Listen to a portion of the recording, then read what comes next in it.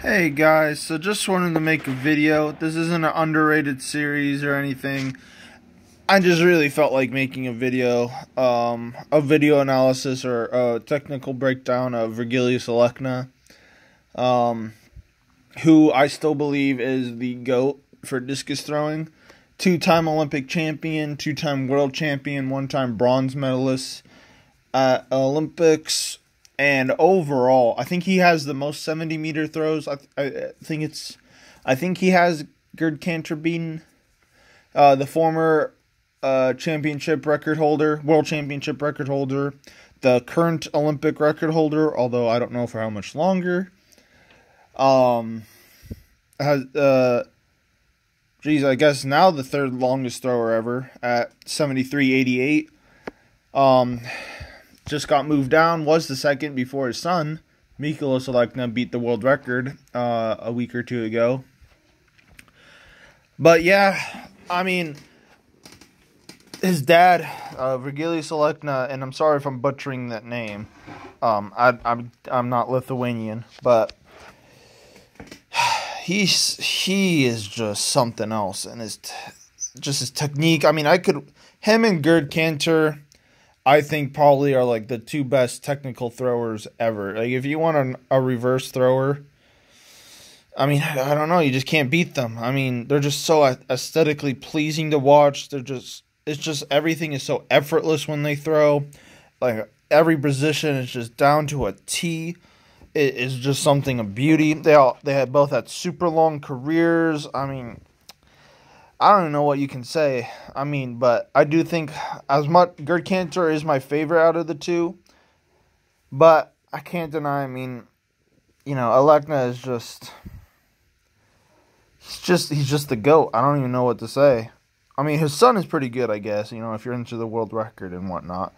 But yeah, I mean, I don't think his son has overtaken him as the GOAT, because I think his son has to actually win some Olympics and stuff and some worlds. But yeah, so let's just break down this throw. First, let's just watch. I think this is like a 71-meter throw. I mean, just look at this throw. I mean, it's just a thing of absolute beauty. I mean, I'm sorry if I'm, you know, gawking a little too much, but I mean, his technique is just so on just such another level. I mean, I think it's still better than his son's. I think his son just has better modern training, got to learn from his dad. Not to say his son has bad technique or anything, but you know, I think if his dad was at Ramona, oh my lord, he would have thrown like 76 probably. I mean, you do 73 meters with wind, granted. You know, you don't throw that far without wind. I mean, but I still think he could have broke the world record if he went to a meet like Ramona, where it's just like a hurricane out there, basically. But I'm not here to talk about that. I'm not here to talk about his son. I'm here to talk about the GOAT himself. So, let's break down his technique. So, a couple things you gotta know. If I remember correctly, he's around like 6'9", 280 to 300 pounds, lean, shredded. I think he has like a 7'6" wingspan, like some ridiculous wingspan. I mean, you can just tell. I mean, he just got monkey arms. I mean, he's just a physical specimen.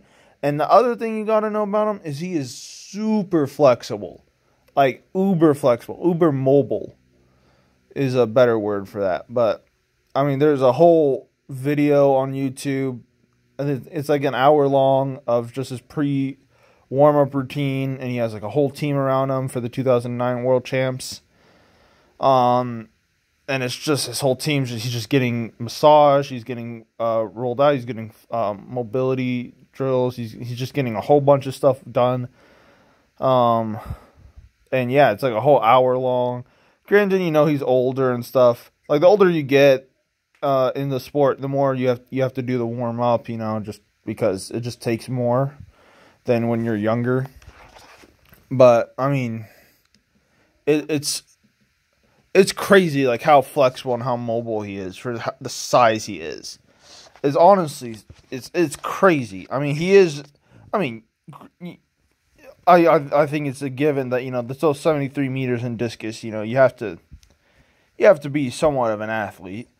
Yeah, I can't get anybody off the street and throw that far. So, but so again, those are two things, because those are two very important things that we're gonna keep going back to, is his those two physical attributes: his height and weight, and his monkey arms, and his flexibility. I guess it's more than two things, but whatever.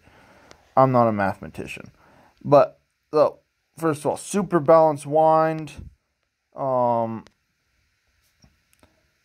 Honestly, starts a little offset. He usually doesn't start offset. I don't know. Maybe there was just a little spot in the ring or something that he didn't like a little what is it? Like not soft spot. You know what I mean? Like if you ever throw in like a glass ring or something, or like there's like a spot that you're going to slip on, you start just a little bit offset just to avoid that spot, so you just don't get that in your mind in like a competition or something. So maybe that's it. But from my memory, he usually starts dead center. So, but I mean, yeah, he's pretty close to center. So I think that's what happened, but I could just be totally wrong. I don't know him. I don't know where this is. I'm assuming this was like a 70-plus meter throw. I think this was a 71-meter throw, if I remember correctly.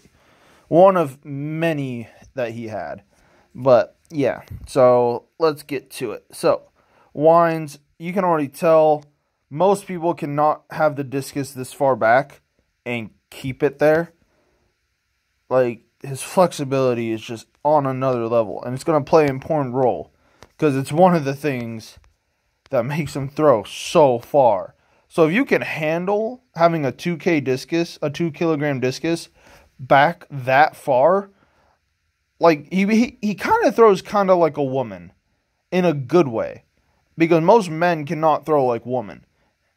And like the positions he hits are just absolutely insane. Like it boggles the mind. Obviously, you got to be super strong to handle those types of positions. But we'll get to that. You'll see it more in his power position or his stand throw position. So let's actually get out of the back of the ring. So turns, leads with the left foot. Right foot picks up around 90 degrees. So when his left foot is there, his right picks up.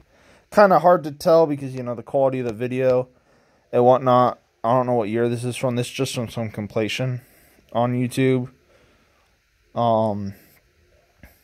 But yeah, so has a low left arm. Here is over his left pretty well. So this back position, honestly, is a lot like his son, actually. Or like he's not like super level out the back, like canter or something. He's just getting on top of his left foot.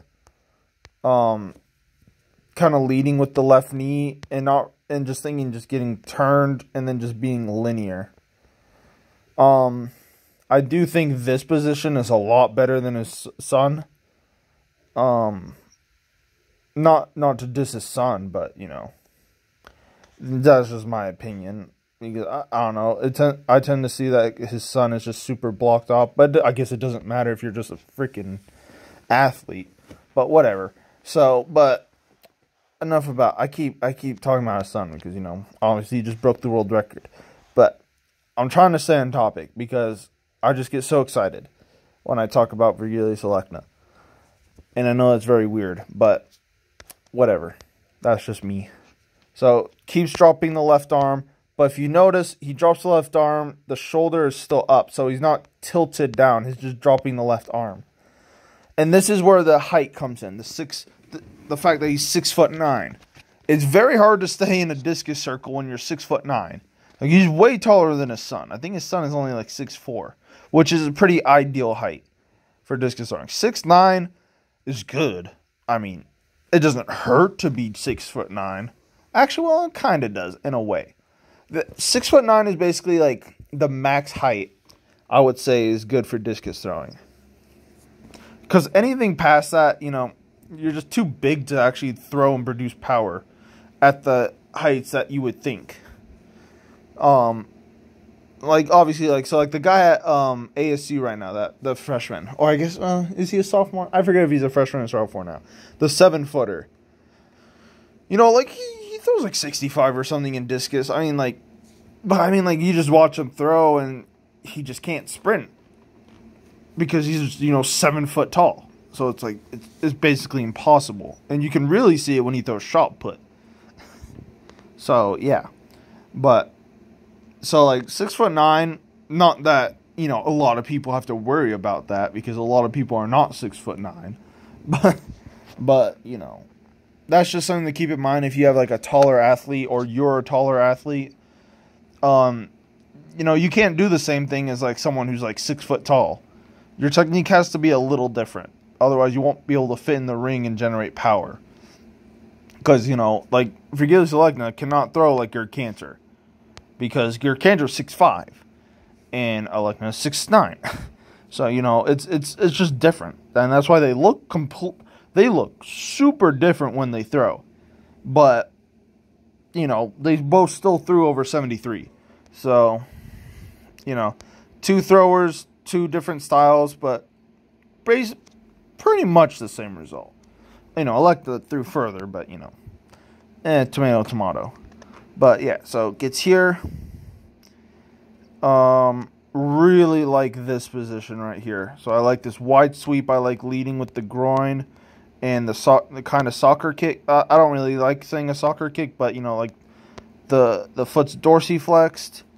The left foot is, the left arm is way past. So I don't like it when people don't use their left arm out the back, because if you use your left arm correctly, it just helps you turn around easier than just saying don't use it. Because I think if you don't use it, it just makes you super robotic and not fluid. And, you know, you have a left arm, use it. You know, it's like saying, oh, you have a left leg, so don't use it at the back. You know, it's like, it just doesn't make sense. Throwing is a whole body movement. If it wasn't, then all we would do is just do a bunch of single arm stuff. Basically, you just train like a freaking arm wrestler, basically. You know, but it's a whole body movement. You know, like, we don't just use our right side if you're right-handed. You know, you use your left side, so use it.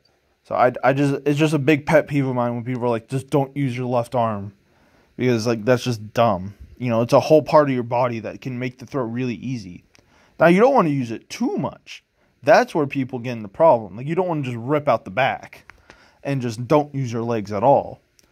But Alekna does it very nice, where he's here and he gets to here. So his left arm and left knee are basically in line with each other. He gets here when he does this hard stop with his left foot, which I really like because it sets the direction of the throw and allows him the sprint super linear. Because if your left foot continues to turn, you're not going to get a good sprint. You're going to over-rotate, and what usually happens is you're going to over-rotate. So instead of driving this way, you're going to drive that way. And all your energy is going that way, but you're going to try and throw down the middle. So what happens is you just yank at the finish and then just yeet it over here. So, you know, you want to establish this connection. So gets a lot of weight on this left foot, slams it down right here, and it just doesn't move until he gets to turning. And what turns him the rest of the way is his super active sweep leg and the fact that he clears his left arm. So as he goes, he slams the left foot, the left arm continues to go, which helps his sweep leg go around, still keeping the discus really far back. And then his sweep leg turns him the rest of the way. So the part that his height plays into. Now, normally you're taught to have a super level arm and to have a long arm. Lars Riedel, who's like 6'7", also did this too. I don't know if Alekna got that from him. I don't know if they just do that naturally. But my theory is always, because I tend to see people that are pretty tall, like 6'7" plus, like 6'7" plus, I tend to see them have bent left arms that are slightly angled down. And I think the reason is because, and I could just be totally wrong, because this is just totally a theory of mine. I do believe they do that because to help them stay in the ring and help them not go too far across. Because it kind of pulls their center of gravity a little down when they do this, when they pull in. Like as you see here, so he's here, and he pulls in and down with his left arm, and kind of just tucks it into his hip. And that allows him not to travel too far across the ring, and to keep weight over his right. And then he just keeps that elbow bent. And honestly, like his middle to front looks a lot like Lars Riedel, who is also one of my favorite discus throwers of all time. Who I believe I made a video of in my underrated series. But yeah, I could just be totally wrong, and that's just something they just do because it just feels comfortable. Like I know it's not really an issue, honestly. It's just curious, and what I'm trying to say. It's just curious to kind of think about like why they do that, because I don't know. I only notice really tall people do that. But I don't know. Like I personally did it naturally, and I still do it naturally. Like just bend my left arm. It just feels natural to me. Like someone like Adam Nelson, he did. I know it's a completely different event, but like his left leg in the middle, like how it goes super high and super wide and stuff. That's just something he just did naturally, and then he threw far, so nobody really fixed it because if it ain't broke, don't fix it. So I wonder if it's just one of those cases, or if he's actually doing that on purpose to try and stay in the ring and not go too far across. I don't know. I would love to know the answer because it's honestly been a question of mine for many, many years. So, yeah, that's just a hypothesis of mine. I could just be totally wrong. And he just does it just for a totally different reason, or he just does it naturally. Either way, he does it. So, it's not anything wrong, really, because, it's not like he's pulling. It's not causing any trouble. If anything, it's helping him.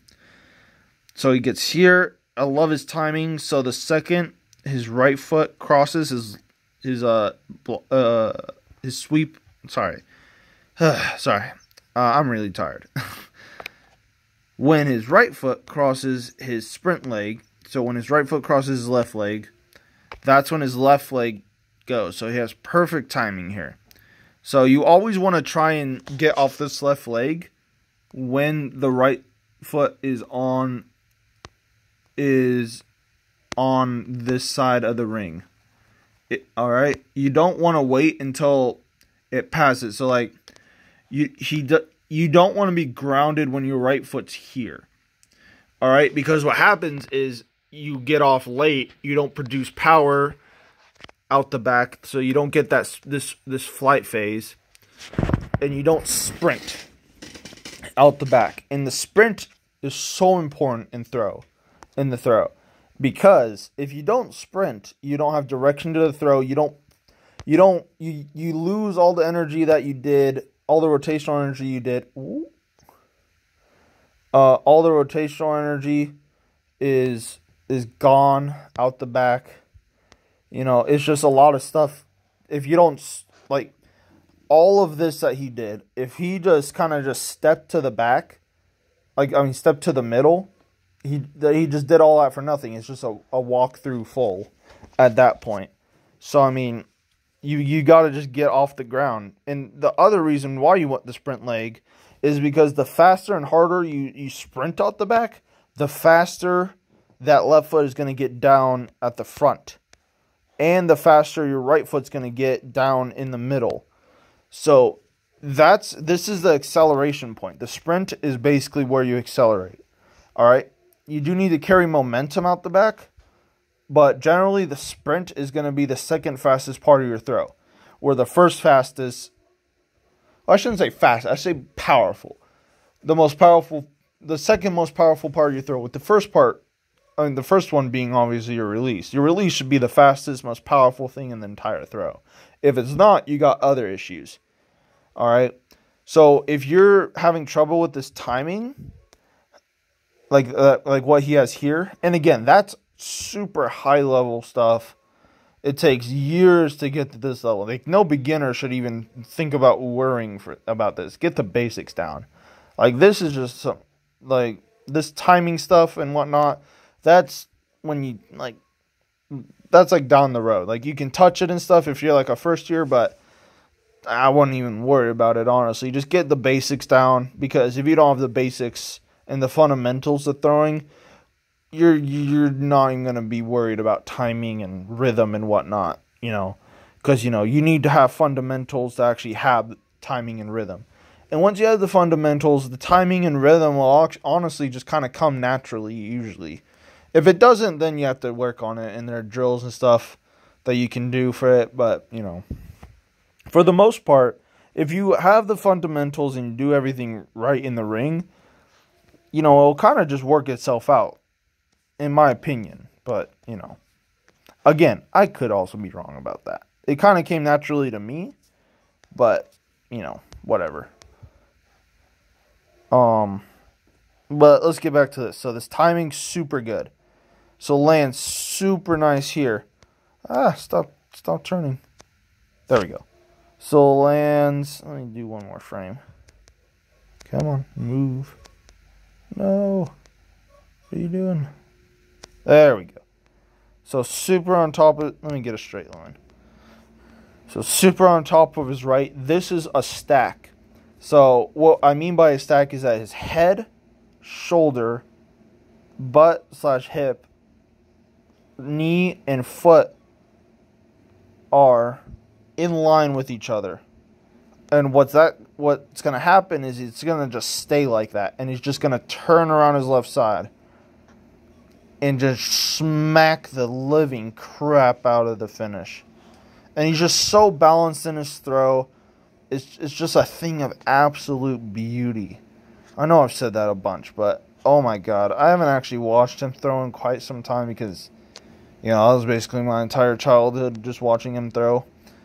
Well, I shouldn't say childhood, like high school years, but like him and Gert Cantor are like my absolute like heroes in discus. So, and in my mind, it's really hard for people to surpass that. I'm completely biased, obviously. Not to say that, you know, like Che or Stahl or, you know, Mikolas Alekna aren't great or anything, but, you know, shoot, I don't know if you can beat Alekna and Cantor in their prime. I can't imagine the damage they would do nowadays, honestly, with modern day training and like resources and just a whole bunch of stuff. But yeah, but again, so let's work on the finish now. So not work on the finish, I mean analyze the finish. So he gets here, bent knee. Oh my Lord, am I really that tired? Sorry guys. Bent elbow. But if you notice through all of this, his shoulders stay level. So you can move your arm and not your shoulder. And that's a very important distinction. So he's not dipping with his shoulder. So his arm is his left arm may be down, but his shoulders are still level right here. All right. His shoulders are still level. And yeah, and they're level here.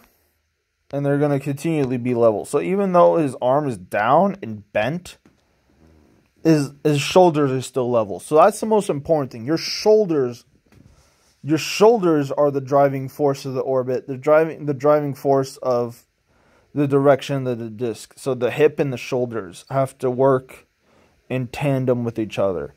So, you know, you can be super good with the hips, but if your shoulders are tilted down and stuff, it's going to affect your hips and it's going to affect the throw.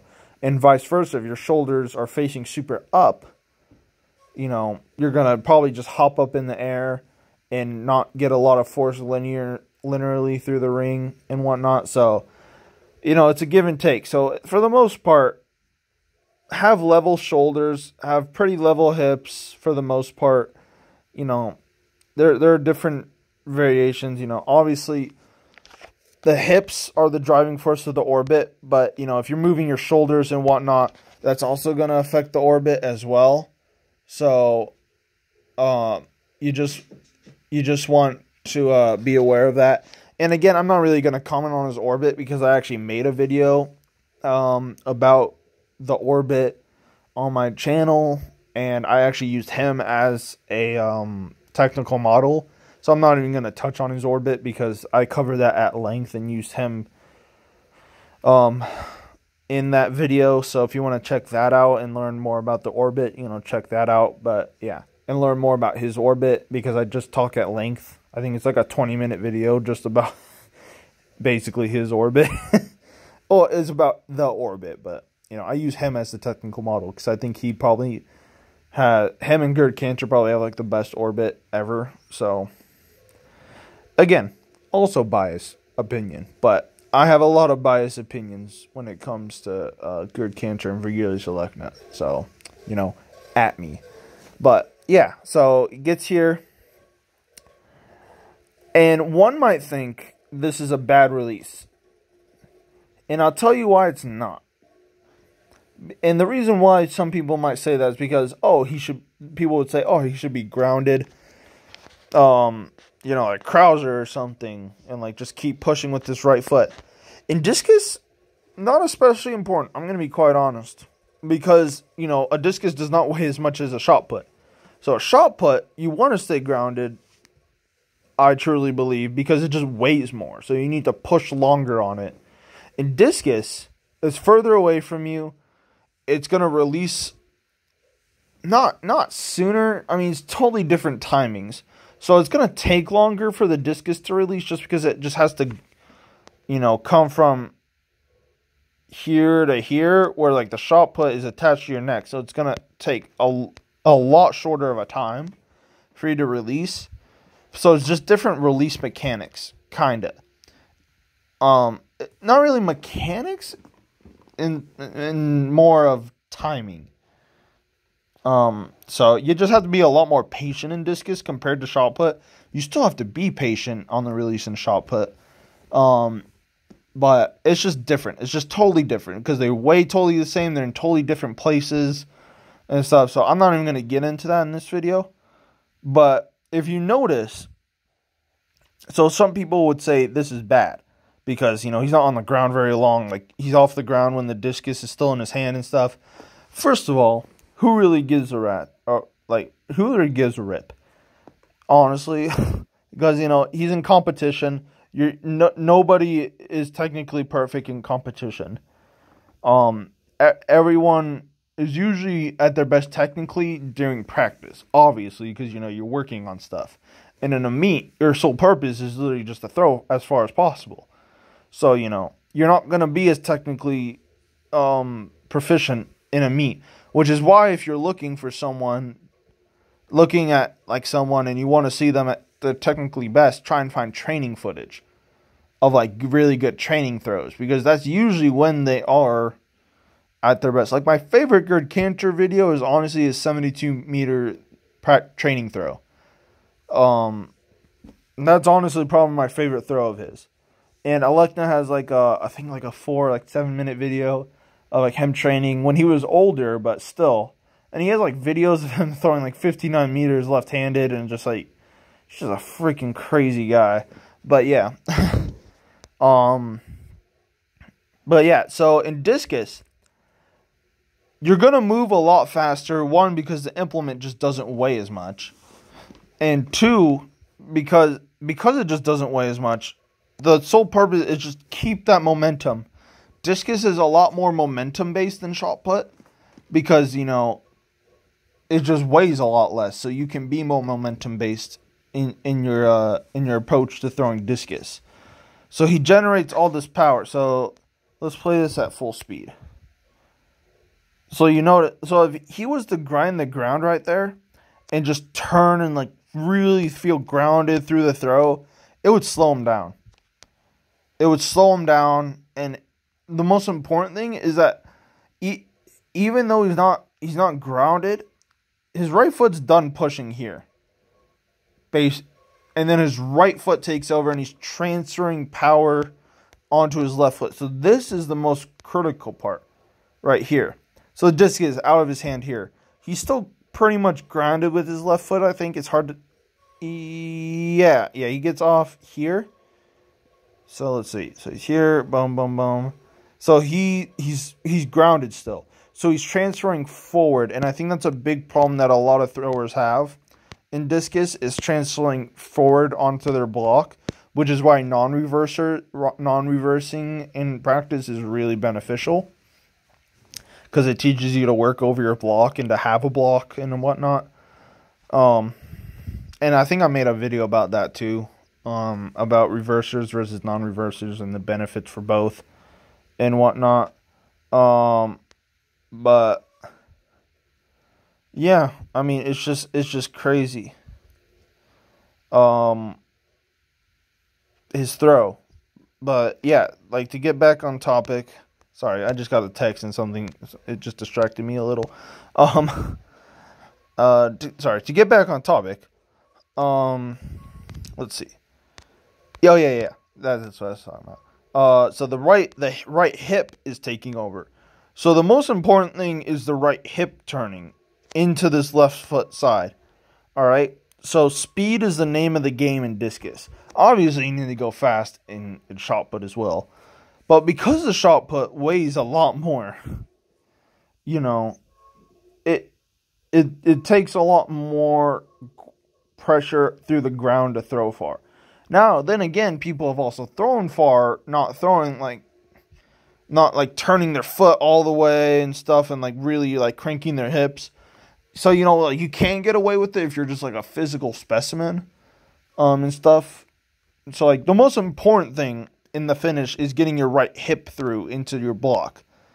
All right. So if you're having trouble with this, so like, he still pushes against the ground. So he's like here, and he still pushes against the ground and stuff. So it's not like he's doing nothing with his right foot. I'm not saying that. You still need to actually push against the ground. But like you take someone like Krauser, he's grounded in shot. He's grounded and like still pushing basically until like here. And then he picks up his right foot. Or like Alekna's off the ground and the disc is out of his hand. So it's just different thing. It's just a totally different. I shouldn't say totally different, but it's just the release. It's just different. You know, like people say like the rotational shot and discus are pretty similar, but there are some differences, and this is one of them. It's just the timing and the kind of release mechanics that you need for discus compared to shot put. It's just different. But yeah, so super nice reverse. Just stays in super easily. And yeah, let's just for fun, let's just watch this throw one more time. Just for the hell of it. Oh my goodness gracious. That's a thing of beauty right there. Oh, man. But, yeah, I mean, overall, obviously he's the GOAT. It's going to be pretty hard, I think, for anybody to ever surpass him, in my opinion. And, yeah, he's just crazy. I can't even say much more. Oh, my God, this is almost a 35-minute video. Sorry about that. I was probably gawking for about 20 minutes at him, so, yeah. I hope you guys enjoyed something. I know that I don't usually just do technical analysis, but I probably will actually do more because I kind of ran out of underrated throwers. I know there are some, and I'll still do the series, but, you know, I just sometimes just want to do technical models. Not technical models, sorry. Technical analysis of throwers that I just like, honestly. Yeah, it's just, he's just so freaking good at throwing, man. Okay. I'm just gonna switch off now. Thanks, guys, for watching, and hope you guys have a good day. See you later.